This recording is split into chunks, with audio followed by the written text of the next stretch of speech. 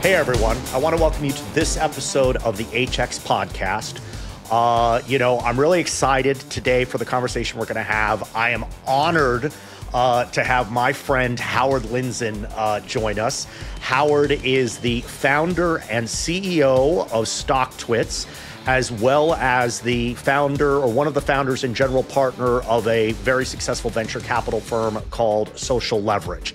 Howard, first off, let's start. How you doing today? Good. Thanks for having me. I'm in Coronado. Where are you? I am in beautiful New Milford, Connecticut. So, not quite as scenic. I guess I should say the only two things that matter. I should always say this. People ask me what I'm.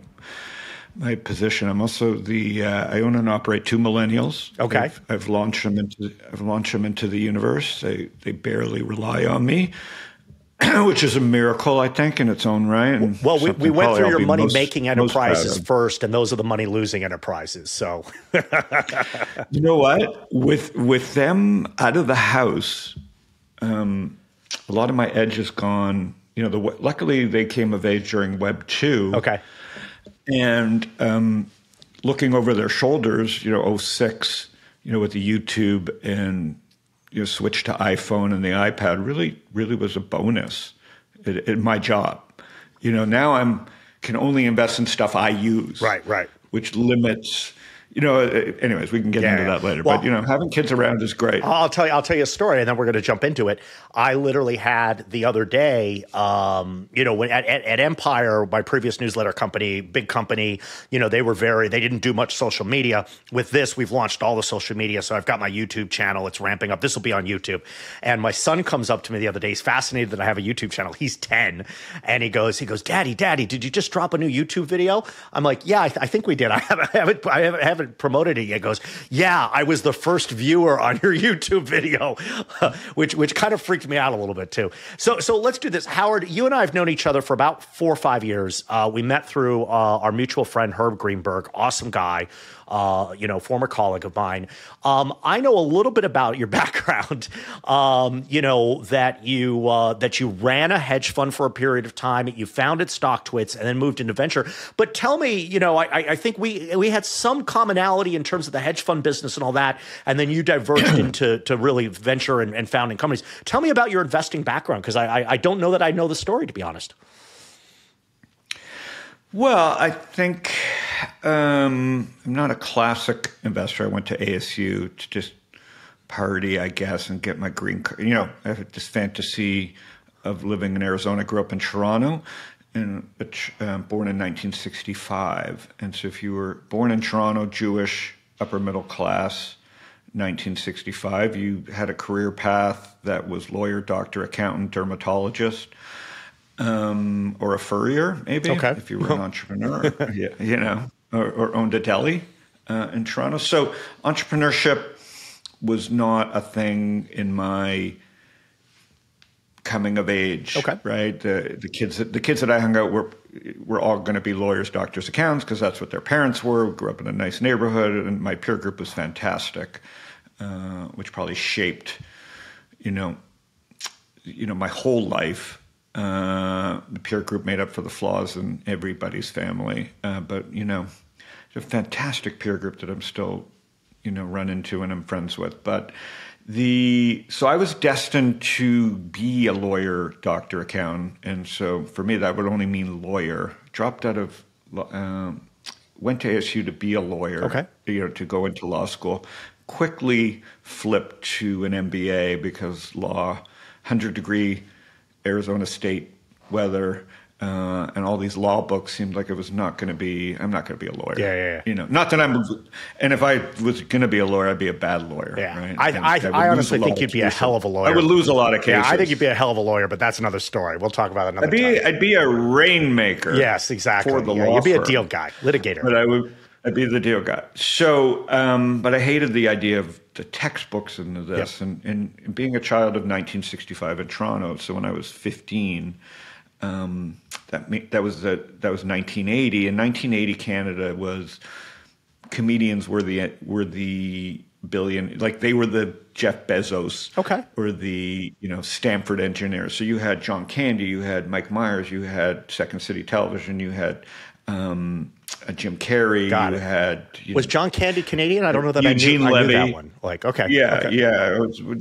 the best. So you had everybody in the Jewish, every 15-year-old that's even non-Jewish, that Toronto, Canada was all about Second City, and they were our superstars. Oh, interesting. And so the Great White North and hockey, and that's what a kid was before the internet. And so I used to go to the comedy clubs.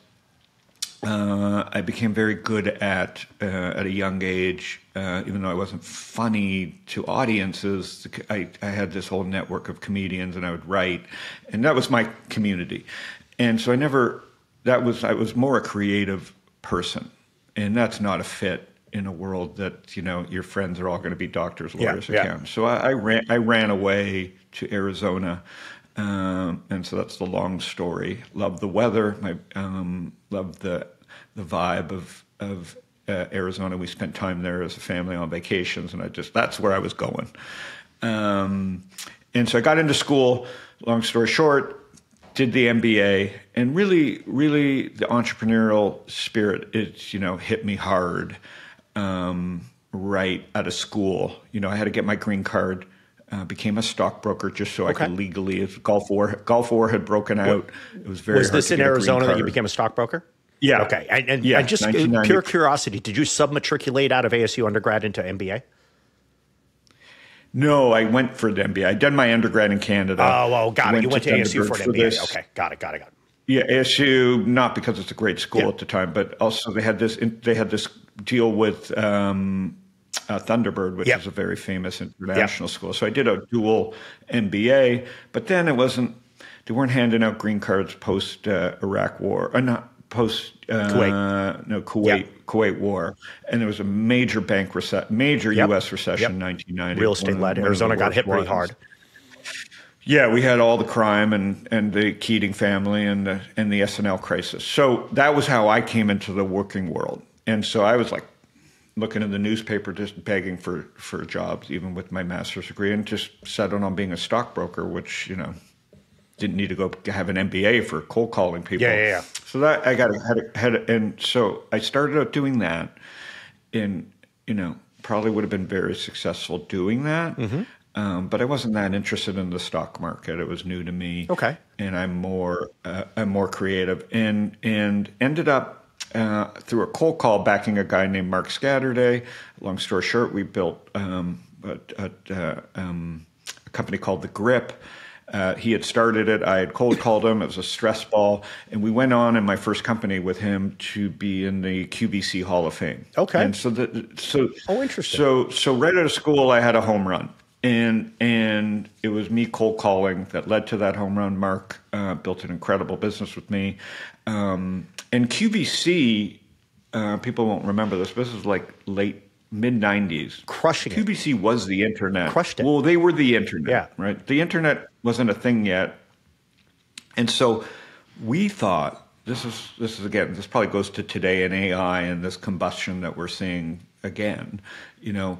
We had QVC an hour before the internet, and meaning that was the greatest. If you got your product on QVC, you were going to become a million. You were going to become a millionaire, right? And so everybody wanted to be on QVC, which was kind of like the equivalent of like being a hot internet startup. And so we were lucky. We had a product called The Grip and got it onto QVC, and it became a top-selling product. What was the product? Was it like a gripping tool? Just a stress ball. Stress ball. No, just a stress ball. Okay, got it. Yeah, and we had high margins. We sold tens of millions of them. And wow. We had a pet rock type thing. And so I learned every lesson about being an entrepreneur, forgetting the MBA. That was my lesson. And because of that, I became a hedge fund because we were making so much money in the 90s and our margins were so high that I was in charge of our cash. Very few businesses have this. Very few non-internet businesses have this problem, but we were making millions of dollars a month selling stress balls to corporations. Okay. And because our margins were high and because we were getting paid before we delivered the product because we were putting corporate logos on them, we had cash. Okay. And my partner there's only so many things my partner could buy. It was an LLC. And so we were just started buying stocks. And that's how I learned the stock market, even though I had been a stockbroker. So now I was on the other side of the phone. Brokers were calling me.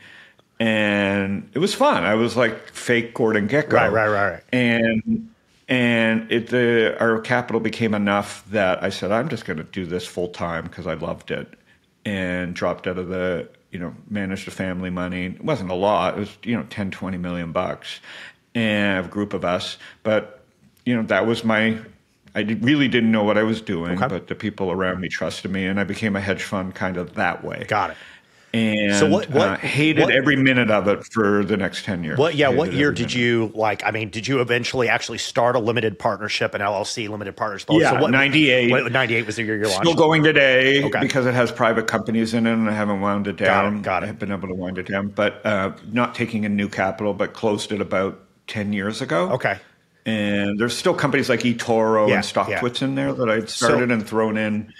So the company had sidecars that are still running today. Got it. And so I still have the headache of running a hedge fund, even though it doesn't take new. I'm going to tell you the briefest story, which I think you know a bunch of this, but it's just funny because you and I have more intersections than I even knew.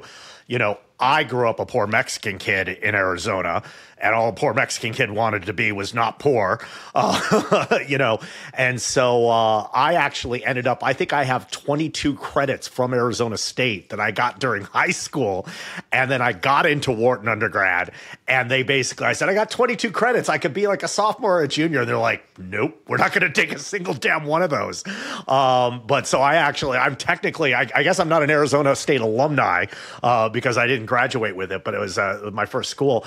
And I actually started my first hedge fund, or joined my first hedge fund in 97, 98. So we started, I was doing private equity actually in 95, 96, and then moved over. So, okay. So you have this hedge fund. Well, you came in from a way different, like you said, you came in, those are the kids hedge funds wanted. Yeah. No hedge fund was going to hire me. ASU, I backed into it as the dummy, which led to all my success later because I was using Yahoo Finance. You were using Bloomberg. The funny thing is, of course, I was a fake hedge fund. So again, I wasn't a hedge fund. I was an entrepreneur before the internet, and to be an entrepreneur before the internet, this goes back to the early story I told you.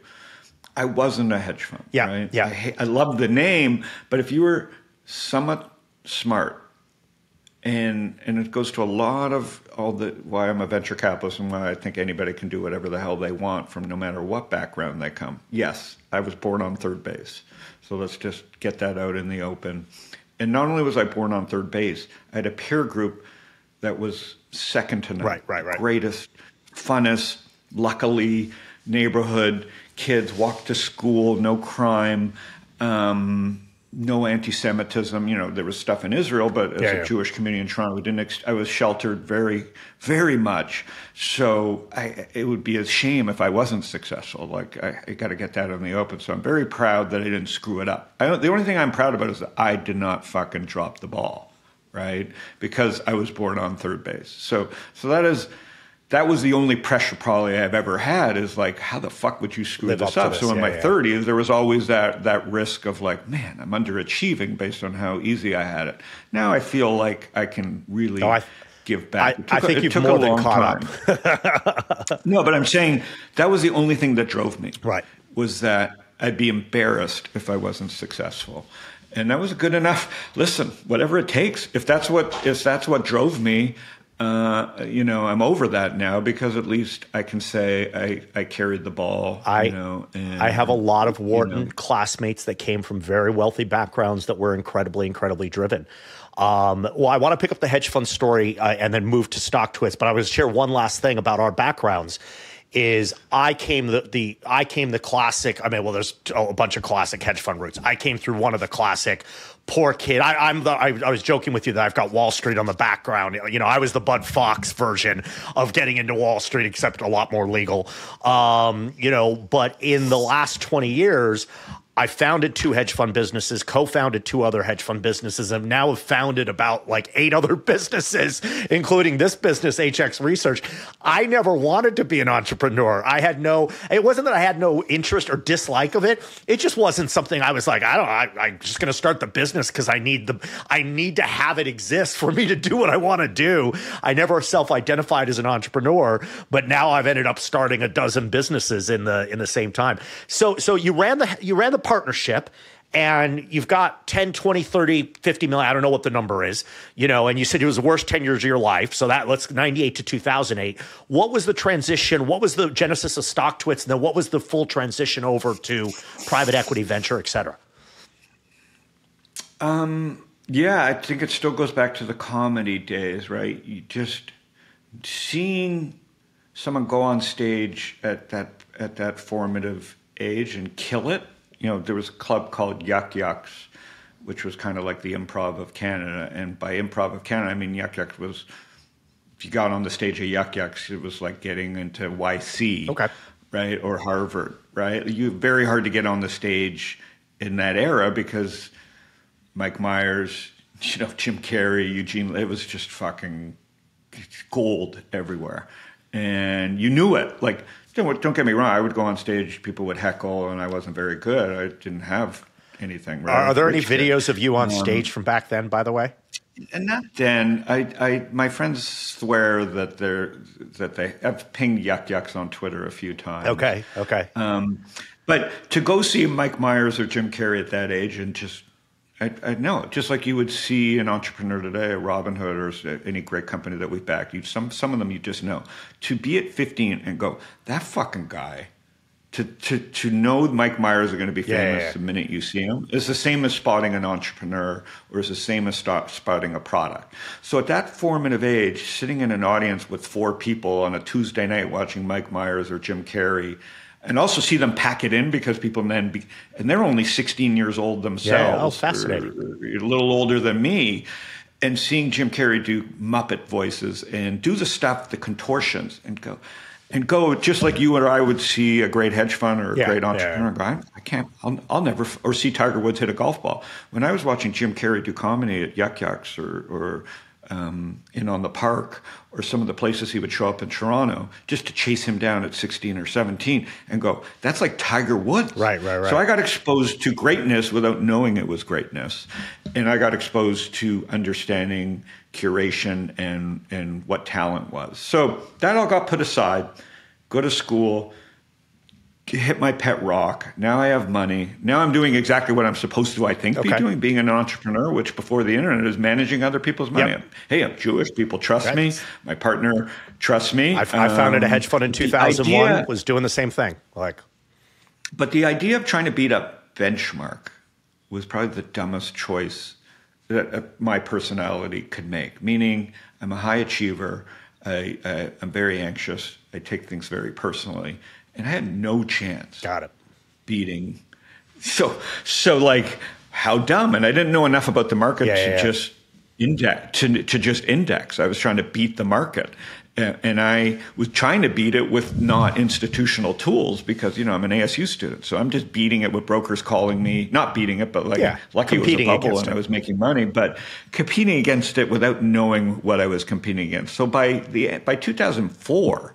I was like, and you have the bear market in 2001, 2, 3. By 2004, I'm like just the most miserable version of a Jim Cramer that you could be. It is a hard emotional business. And if you are not either A, set up for it or trained for it, like meaning some people have the emotional, it's not intelligent, it's the emotional setup for it.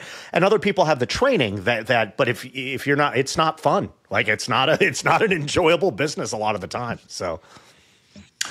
Yeah, and I don't think emotionally I was very good at it. Anyways, if you could pick the wrong career for me, that was it. So luckily for me, the Web 2, I'm not a tech person, but Web 2 came out, and my office was right across in Phoenix, was right across, as a hedge fund, my office was right across from one of the first Apple stores. Okay. And, in 2002, 2003, the whole Wall Street, maybe still today, was driven by DOS and, Microsoft products. You had to use a Microsoft machine. And, I'm running Microsoft on all my stuff right here, right now. So, I'm old school. Yeah, and that also hated all that part as just a creator / just hated the whole world of DOS and Microsoft and Windows. I'm not tech. Everything felt clunky. And I walked into an Apple store in 2002 and my life changed because you weren't supposed to be able to Apple was failing. They were just launching the iPod. I stumbled into an Apple store. One of their first stores was at the Biltmore. And I fucking felt like, oh my God, this is like the future, right? They had these, you could touch the products. I grabbed an iPod, started spinning the wheel, and I bought one, and I bought a MacBook, or not a MacBook, but an Apple desktop. Yep. And I was like, okay. I went down a rabbit hole of Apple, and just Apple saved my life. I bought some stock, started riding that trend, and Apple was not popular, right? I remember. The iPod was its first hit. NVIDIA was very similar to Apple. NVIDIA was also ran video game chip company that it's like, oh yeah, they make chips. Sure. They make chips for desktop. For PlayStations. It's for gamers. Yeah. So it was also a very kind of like a throwaway tech company, but not certainly one of the leaders. Anyways, it's funny when you say that about Apple. So I stumbled in there. It really changed my life in the sense that it broke me out. It got my curiosity going. Apple was the first computer company that let you play with stuff. Okay. It comes on the heel of Dell and going to Costco to get a Packard Bell. Yep. And Apple was supposed to fail. Gateway had just failed with their retail stores. People don't realize this. Apple was doomed. And opening a retail store to sell computers? Oh, wait a minute. Not sell computers, sell music machines that only store 100 songs. Like if you could read the headlines of how Apple was going to fail. But I just saw it. That was my first aha moment in tech. And it didn't matter what anybody was saying. I kept seeing the iPods and the headphone, the white cords everywhere. And look, I got a white cord now. Probably don't need it. But it was an epiphany because now I was like Peter Lynch, I guess. Okay. Or, someone who didn't have to stare at its screen and do that. And I've ridden Apple pretty much since then. It's only gotten better. And so that was my first discovery of okay, you can invest without trading. Got it. And you could really understand the story. And I saw a catalyst before other people saw a catalyst. So in a way, I was a venture capitalist, even though the stock was public. Okay. Right? Because stock was it was cheap and wasn't in an upward trend. But then I started fitting it in with my own strategies. So anyways, Apple kind of saved me. And then in 2006, the next big aha moment was YouTube. Right? I'm farting around as a creative person, and I see YouTube, and I had an idea. I was going to build CNBC, which was the product as a hedge fund you watched all day, which I hated. I found myself in a room talking to whenever I wasn't at the Apple store, I found myself in my room yelling at Mark Haynes, talking to Mark Haynes, and my son is here, talking to Mark Haynes, who was the only good person. Yeah, Mark was a wonderful human being. And Jim O'Shaughnessy, who I'm friends with. But I found myself going, who are these idiots? And so my epiphany was seeing YouTube, and it was all cat videos at the time, and it wasn't even for sure that YouTube was going to win. But I was looking at YouTube going, wait a minute, why don't I create Second City? Huh. So now all the training I had in my past, being a stand-up comedian, watching Second City Television. Second City Television was a spoof of a cable network in Toronto. Right. And John Candy, Eugene Levy, Flaherty, Dave Thomas, Rick Moranis, they were actors in a fake cable show. Okay. And so I said, why don't we create a show of CNBC on YouTube, inspired by what I had learned. And I cold called Fred Wilson, who's the best investor in the world probably. And he had backed to Street.com, a product that I use, and I was a big fan of Jim Cramer. Mm-hmm. And at the time, I was the 32nd subscriber at thestreet.com, by the way. And I only know that because the CFO was the wife of a classmate of mine. And I knew I was a very early subscriber. And I was like, do you have a list? And she's like, yeah, you were in the top 50 just randomly. I just happened to be Didn't know anyone there. One of the luckiest. Me too. I loved the street at the time. The street was the street was like the non-hedge fund way. Yeah, that's how I met her. Retail.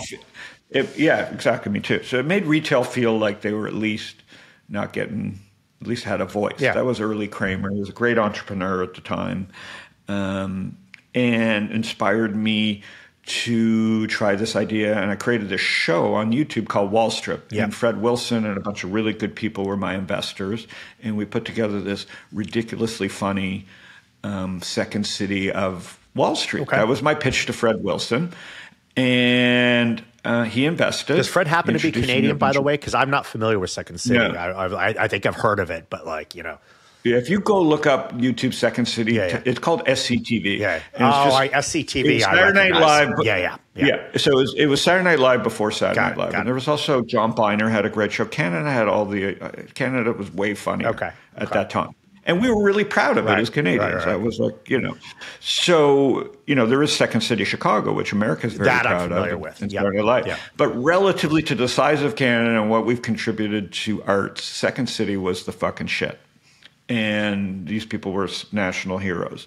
So to be able to produce that but a stock market, we were going to create CNBC as a fucked up cable network. Okay. And so it started as a 3-minute show a day that I wrote.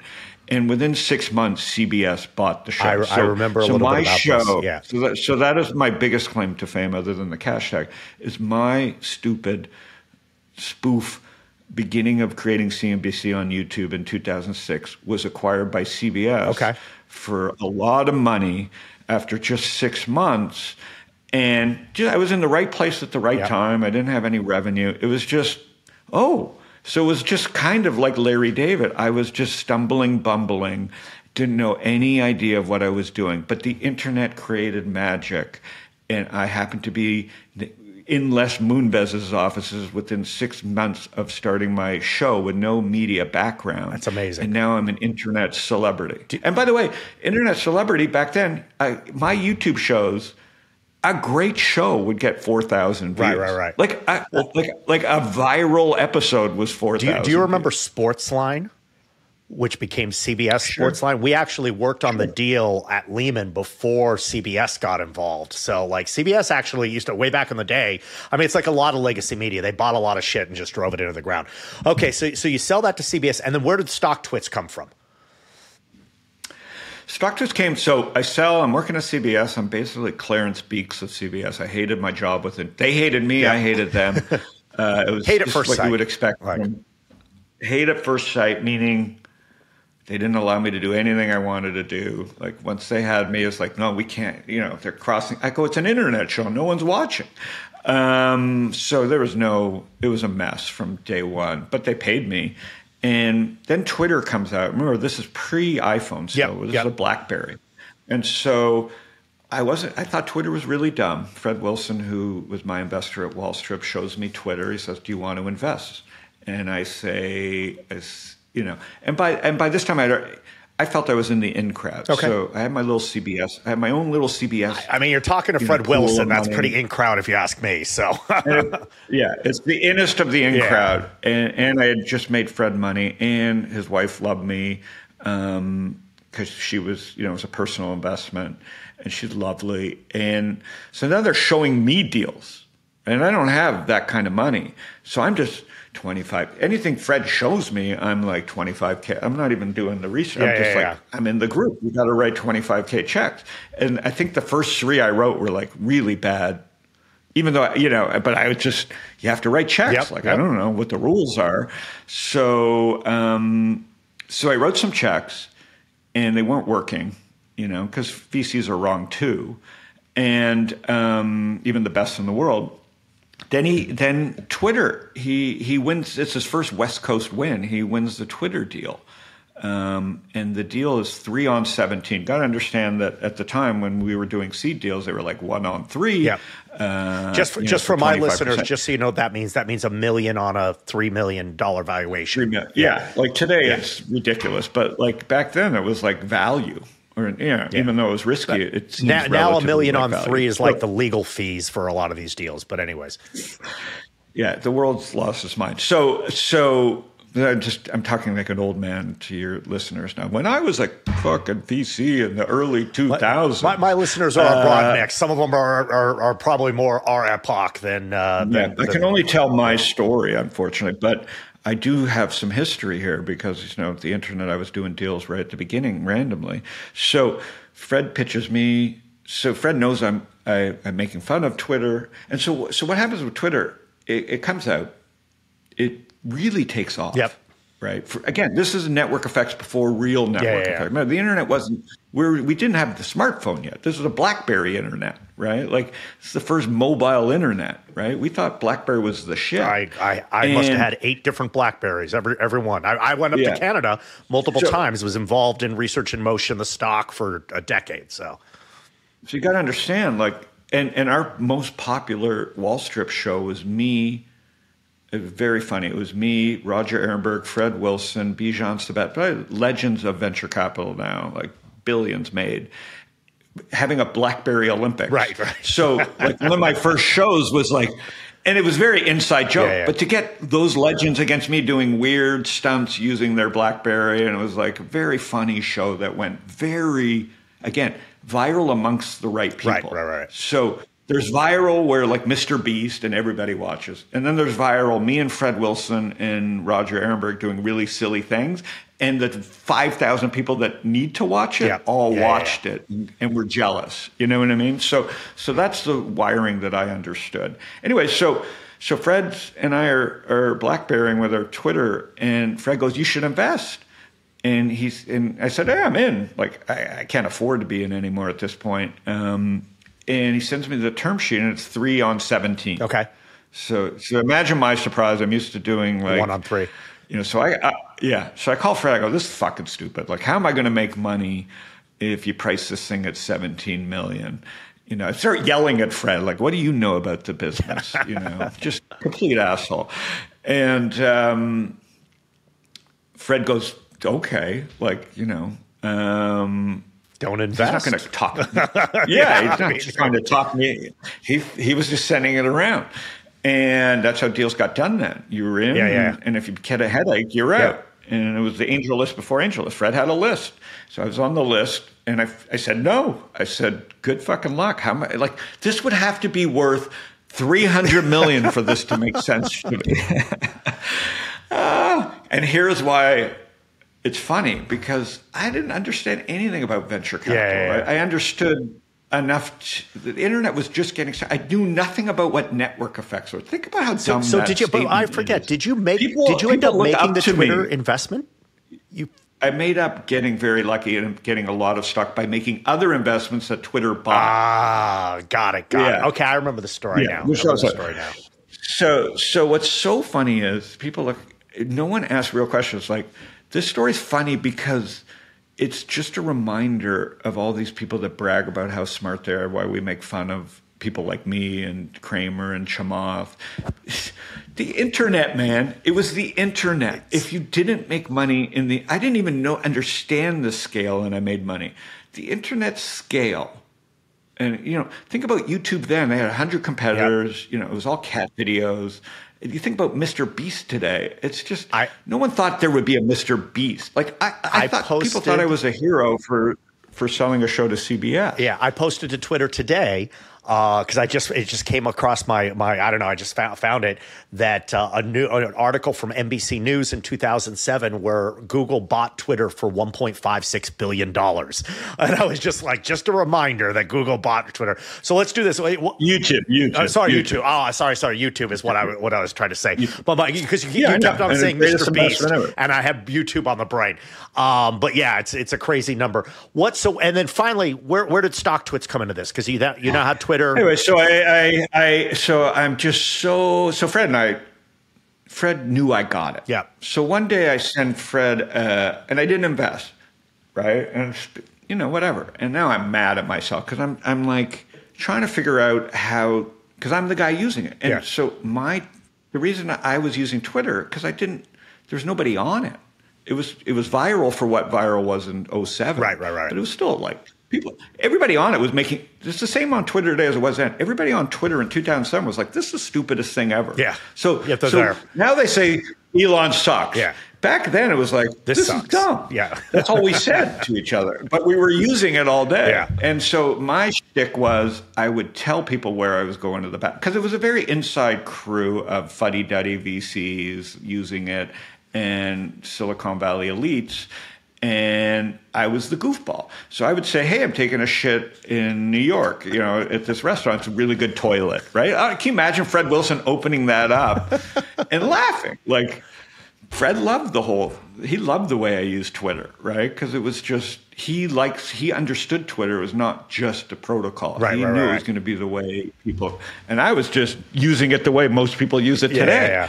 Which is I'm taking a shit, except it's here. Dumbass stuff, yeah. Today, it's I hate Palestine, or I hate Israel, or Harvard, or, you know what I mean? So nothing's changed. It's just the scale has changed. So I came to Fred and I said, Fred, wouldn't it be great? Because BlackBerry had a pin, right? The greatest thing for brokers back, it's a hedge fund guy. BlackBerry's thing was there was a pin. Everybody had a unique number. And the brokers were the first people to figure out I could talk about stocks with going around the firewall of my brokerage and my hedge fund using a pin. So that was like inside information was being Can I take the other side of that though? Because we use that all day long. Mm-hmm. No one I know who used it was worried about inside information or going around the firewall. It was just a chat. So I remember going all the way back using Yahoo Chat, or actually, what was the Israeli company that was ICQ. I remember using ICQ back in the day. And then the first time we had chat on phone was through BlackBerry. So that was like, I don't think it was an inside information. Being on the other side. No, I say that as like. No, I know you're trying to be funny. As a guy who wasn't in the business, I assumed it was all being used. But it was revolutionary because we could now be you use your phone today. One-to-one, peer-to-peer. Yep. Peer-to-peer.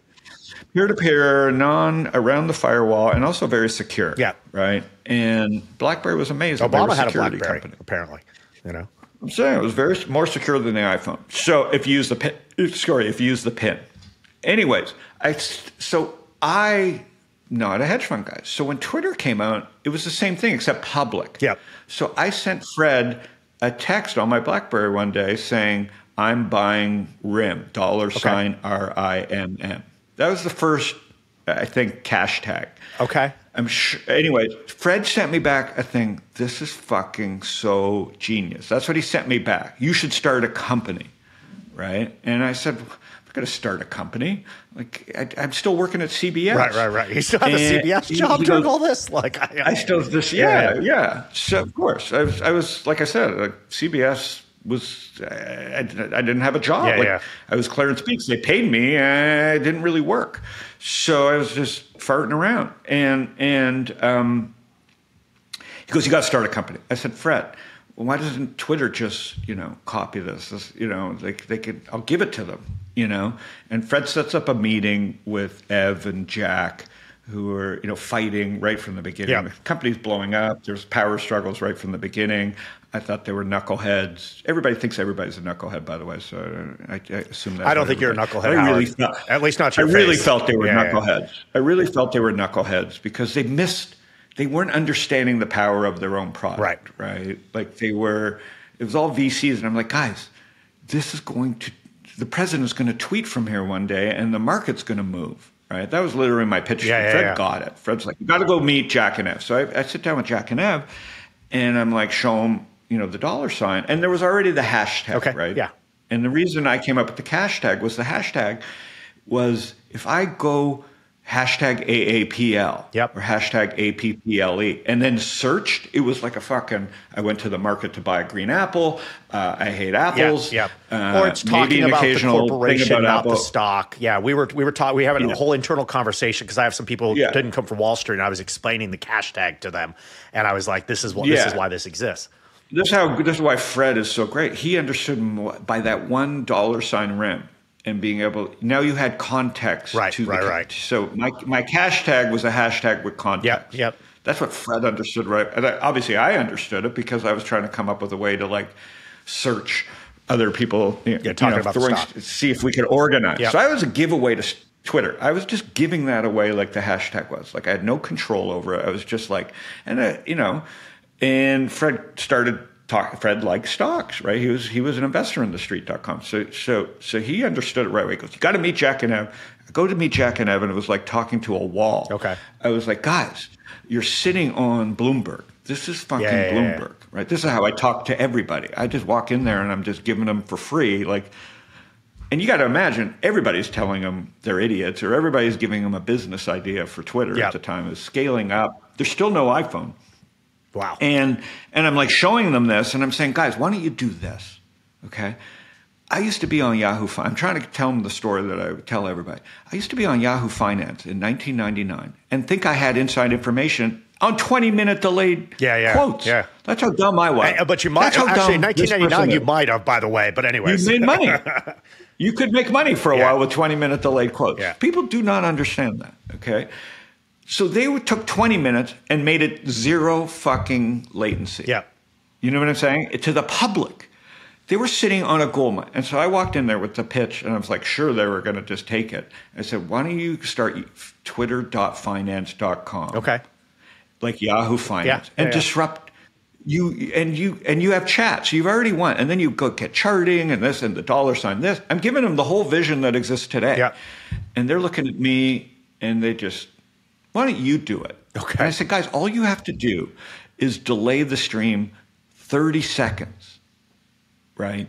And everybody that wants real-time information will see the latency.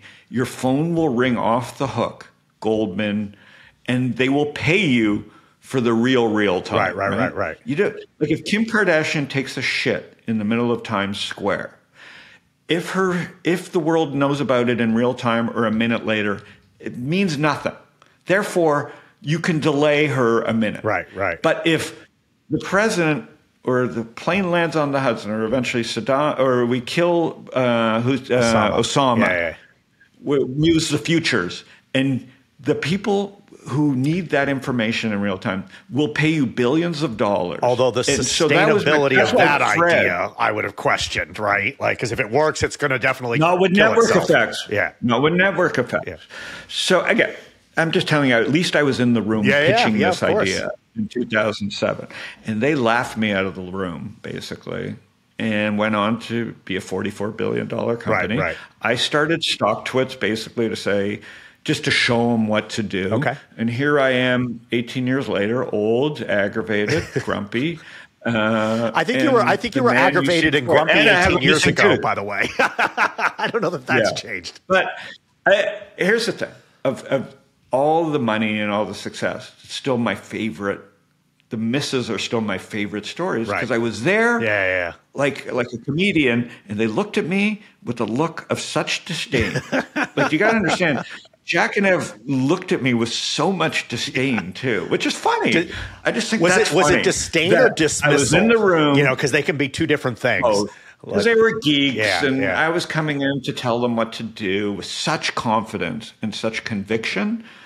They weren't even listening. So, you know what I mean? But I had so much confidence because Fred fucking Wilson was sending me in on a mission to tell them what to do. Because Fred believed, It's like having Chuck. Fred was it's like on the having board. Chuck Norris send you in. Like, So let me ask you this. Howard, by the way, I was mad at Fred. I go, Fred, these guys are fucking dicks, tremendous dolts. I just said they're fucking dolts, and so they're billionaires. So, this goes to the internet. Anybody could be a billionaire. So let's go to this. Like, so now I'm gonna skip all the way. That's great because I didn't know the background, but it's your career has been mixed with entrepreneurship. It's always been a kind of or very quickly around stocks. You've never necessarily been a stock guy, but it's always been a thread through it. And now you're back at Stocktwits again. So I'm going to ask you two groups of questions here, and this is very salient for my listeners. Number one is, as you sit there in Stocktwits today, what is kind of the vision? Like, how are you thinking about it? Like, because you were there when you started and now you're there. But then number two, and this kind of mixes in with that, you've had a lot of successful investing, a lot of things that most people won't ever get to do on, the entrepreneurship.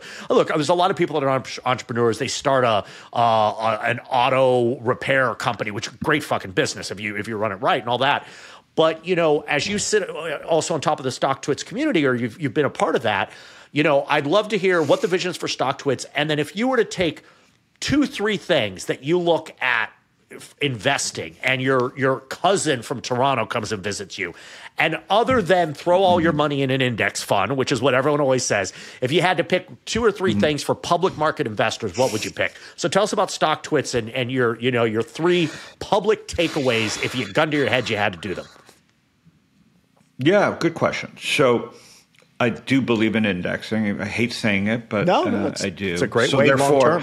So therefore, if I'm going to index, is there a better way to index? So I'm very fascinated with direct index. We invest in a company called Frec.com, F-R-E-C.com, which is Robinhood of direct indexing. Meaning, instead of picking stocks, shouldn't you start with an index that you know is an easier way to do it, and maybe unpick one? Okay. So I believe in this idea of unpicking. So if you're going to ask me about a trend, I believe in, they're kind of tied together. I believe in, if you're going to index, direct index, because there's tax benefits to this fucking, indexing with a tax benefit is sign me up. What is so anybody who's buying SPY or XLK and not doing it through a direct indexing platform is losing 1% to 3% a year in tax benefits from tax loss harvesting. Got it. Right. So this is automatic tax loss harvesting. I'm a stock guy, less about indexing and stuff like it. But what does direct indexing mean? I don't think I actually know. I'll admit that I don't.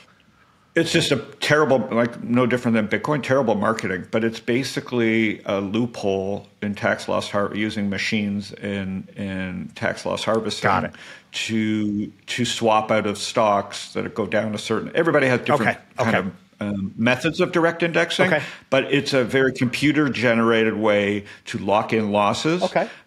Quickly and buy the stocks back after 30 days, but substitute into alternatives using computers and algorithms. And offered by the Gold. If you have an account at Goldman and you're rich, there's big companies that offer direct indexing. I've heard of this. So Frec is a guy, is an engineer from Twitter who made a lot of money and was indexing and knew about tax loss harvesting. And he built a product for his own money. Right, because he's I wouldn't say cheap, but he's frugal. And he's an engineer, and so working with on top of Apex, which is pretty shitty, but Apex is still we're investors in Alpaca, which is a competitor to Apex, but Apex is the old school back end brokerage in a box. And so he built a system on top of it. It is a beautiful direct indexing product. So for $50,000, you can be direct indexing. So that's a trend that I'm bullish on. So I'm going to tell you something, Howard. I'm actually going to write this up in my daily newsletter because you should interview him. Well, I'd love to because we talk about look, I talk about all kinds of things with the markets. Like my paid products are here's an idea. Buy this either as a trade or that, but you should always try and do that. Yeah, no, I will. You should always do what you're doing. I will investigate into this. And so direct indexing is for the masses. And the second thing that comes with direct indexing, which is genius. Again, it's not a word. I call it stock unpicking. Meaning, I love the S&P. It works for people that want asset allocation. I love the QQQ. Been long, that's QQQ over SPY. That's been my theme for 10 years. But I also hate certain companies within those indexes. Meaning, so wouldn't it be great to just, instead of ESG and MSG and blah, blah, blah, and listening to talking heads, wouldn't it be best to get my kicks by buying the S&P on Frec and just taking off one stock a year? It could be Apple. It could be Wells Fargo. It could be an oil company. So you get to at least pick a stock without wrecking the returns of, so you can kind of closet index and still be stock picking. Who picks the stock? So I love that idea.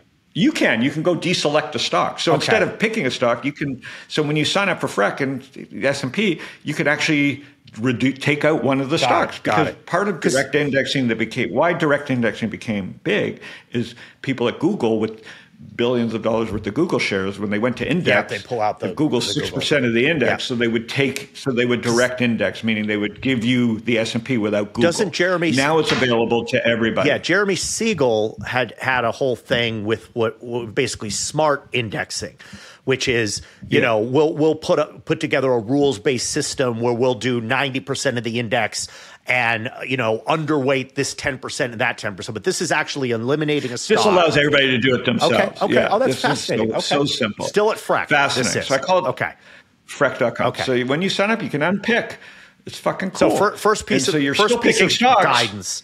And this is very different than most people. We're going to check out Freck.com and to write it up. What would be two other things you would lend to someone or say to someone to think about? Okay. So data, when I started Stocktwits, the first person, and we're running over, when I started Stocktwits, I'm not a hedge fund guy, I'm not a data guy, but my friend Matt Ober is now my partner. He was running data at WorldQuant. He was one of the many running data at WorldQuant. He knocked on my door in 2010 and said, we're going to pay you for Stocktwits' API. Okay. I didn't even know what this was. Yep. And he said, we're going to pay you money. And I was like, what? You're going to pay me for my nonsensical stream of people chatting about stocks? And he was ripping me off because he was so ahead of the curve. But I was like, you're going to pay me $10,000 a month for nothing? And I'm in. Yeah. I'm in. And he probably would have paid $30,000 a month. But anyways, it was a rare data set of people doing a very unique thing. So coming back full circle, in 2023, no one had heard of ChatGPT. Okay. So let's be honest about, and I don't even really use ChatGPT, but I'm saying in November of 2022, we went from 0 users of AI, basically as a service, to hundreds of millions? Yeah. Okay, in a course of 6 months, that's a big boom effect, right? That's bigger than the YouTube effect did on Web2. It's the fastest uptake ever. Unlike YouTube, AI doesn't speak to me. So I'm an old man. AI doesn't speak to me like YouTube spoke to me. Yeah. Right? So I don't have the same advantages anymore because I don't like computers. Yep. I don't like machines. I like this. I like face-to-face. I like the media. So I'm an old fart in the AI business. So AI, and what AI proves, it's a benefactor to the incumbents, right? So in a centralized world that we exist right now, and this is why crypto's having a second boom, it's very obvious, is that this is crypto's real chance to fight against the machines, right? Because the internet was won by the FANG and by the Magnificent Seven, AI because of the amount of capital you have to put in, right? Yes, NVIDIA is great, but guess who's NVIDIA great because? Because the Mag 7 are fucking cheating and rolling each other up and doing acqui-hires and using their power of money to control the LLMs. Okay. Right? So the other thing is small is now cool again, meaning they're up here fighting interplanetary wars. So I'm not as interested anymore in FANG and the Magnificent Seven. God bless them. They're animals. They're fighting in a scale like Empire Strike. We can't stop them. Yeah. They can only kill themselves. Okay, the government can't stop them. The only thing that can stop them is blockchains, right? Okay. And everybody should. So the second thing is read Chris Dixon's book. I don't have it out. Okay. Everybody should read Chris Dixon's book. That is a free tip. And I'm not a book reader. The last book I read was Phil Knight's Shoe Dog. Read, Write, Chris Dixon's Own, Building the Next Era of the Internet. Is that the book? It's the best advice that I could give anybody who's a disbeliever or thinks they're too late to AI and crypto. Okay. You're just beginning. Okay. And I say that as a non-user and a skeptic. Yeah. Because I'm not a tech guy. But the way he finally explains blockchains and the own web.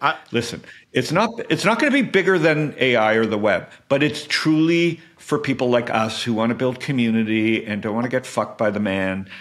So we're never going to have another Mr. Beast on YouTube. Yep. We're going to have millions of little Mr. Beasts in somewhere the else. blockchain world, Yeah. Okay. and that's better. So I'm gonna buy the book. I'm gonna buy the book. That'll be the epiphany. Yeah, give it away to anybody you like. Give it away to all your employees. It'll wake you up. And Chris is one of the best investors of all time. He's a lovely guy. Well, I'm going to buy it. I'm going to read it. He's an LP in my fund. I'm going to read it, and I'm actually going to review it also in another HX Daily because I like sharing this out. Yeah. So the third one. I'm trying to get him on my podcast. What's your third piece of advice?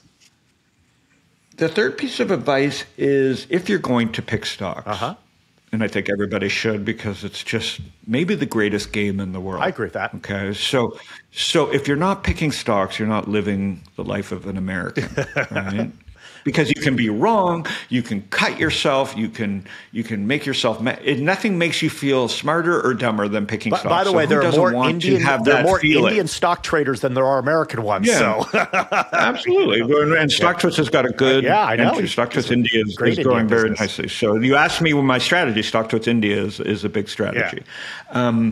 So quickly, the third advice I give you, definitely pick stocks. Okay. Definitely pay people like you or me, or whoever, it's free, not free. Find mentors. Yeah. There's a stigma that if you're paying somebody, why aren't they rich? Right. I mean, is my psychiatrist richer than me? No. Is my guitar teacher richer than me? Is my golf instructor richer than me? There's a stigma that, if I'm buying ideas from someone who's not rich, I'm an idiot. No. Some people are just good at reading the tape and being educated. Some people are really good at being great at making money. There's another element to it. Ideas are things you pay for. Yeah, there's another element to it. Ideas you should pay for. Yeah, there's another element to it. I was doing a podcast earlier with someone else. Look, when I joined Whitney to form Empire, our idea was to take the access and the research and the stuff that we did with billions of dollars. I think I've run more money than any newsletter writer out there, personally, because I ran literally billions of dollars. The idea was to take that access and put it in real language for real people. And I got to be honest with you, I could walk away tomorrow and go get a 7-figure job at a hedge fund. But like you, I don't want to do that. This is actually much more interesting. I interact with my people all the time. I have received at Empire here hundreds and probably over 1,000 letters, emails from folks saying, thank you. You helped me do this, that, whatever it was. And I got to tell you, making money for UAE or CalPERS or the Common Fund, it's great and you get paid. This is a lot more interesting. And to be honest, I'm like you. I've formed a dozen companies. I've founded 4 hedge funds. Been there, done that. I kind of want to do things to me that feel more meaningful. I want my kids to be proud of me. And if I start another hedge fund, grow it to $1 billion, my kid's more interested in my YouTube channel, to be honest. So I like that. Pick stocks. So we're gonna check out Freck. We're gonna read the book and get involved in the stock market and engaged. Well, let's do this. Yeah, and be nice. I think the other counter trend idea is be fucking nice. Yeah, come to Stocktwits, say hello. You're not gonna go to Twitter and get what you want by being a prick. It may relieve some stress. You're not going to get what you want on Stocktwits by saying everybody's a troll. I think it is. It's the free internet. The free internet is messy. Social media is an amplified mirror. Whatever you bring to it, you're going to get back in spades. Yeah. My feed on Twitter is awesome, is great, is super, super friendly, is super engaging. Everyone that follows me now, I actually go in and send them a personal message saying, hey, I appreciate you following me. It's being nice and doing good things still works. So let's do this. Okay. And then the last thing quickly is everywhere. Microsoft's, there's a great article, I'll link to it tomorrow, a great article by Jeff Brown. He writes a really good tech newsletter. Okay. Yeah, I'm familiar with how I stumbled upon him. Anyways, he wrote a piece the other day about Microsoft's AI. This is where it goes to AI. It's very frustrating, but I'm okay. I'm at peace with AI because I don't need it. I'm a good writer. Okay. Yeah. I know how to write myself. I don't need anybody reading my materials. I know how to write a newsletter. I'm in the lucky ones that got left brain or right, whatever you call creative brain. I don't need it. For my son, AI is brilliant because he can't put together 3 sentences, even though he's a college student, because he's 80, whatever the problem is with his brain is, it wasn't built for the world that existed before AI. Yeah. But AI is a fucking godsend for people like my son who can't do spell check and can't put 5 ideas together and write an essay. Right. Isn't that great that AI can do that for him and can put him in the business world and he can run his email before it gets to a customer and it now has grammatically correct? Yep. I mean, AI is fantastic for the people that were left behind by the machine generation. Interesting. So God bless Facebook, Amazon, let them make their trillions of dollars.